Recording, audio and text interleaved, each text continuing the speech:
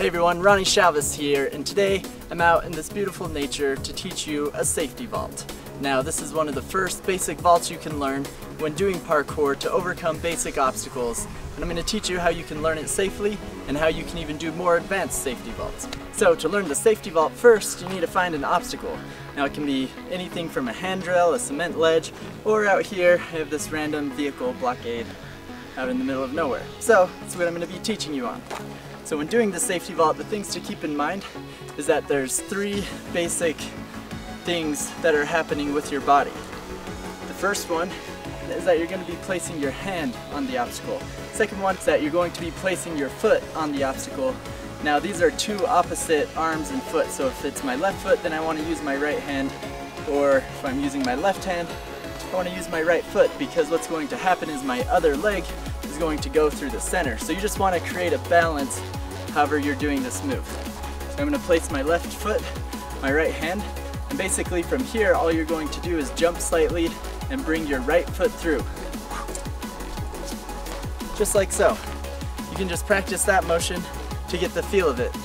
If you need a little bit more security, you can use two hands to just kind of help you get balance. As you get comfortable with this move, you can start speeding it up a little bit, where you can kick your leg through a little bit faster. Remember to learn this move both ways, so once you get comfortable on one side, start practicing on the other side. You can add different variations by either leading with your hand and then placing your foot, or you can place your foot first and place your hand.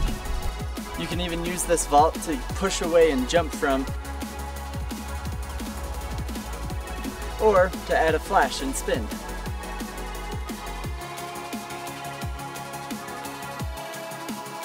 Now once you have the basic safety vault down, you can actually start practicing with distance to see how far away you can do it. There's so many different variations with this specific vault.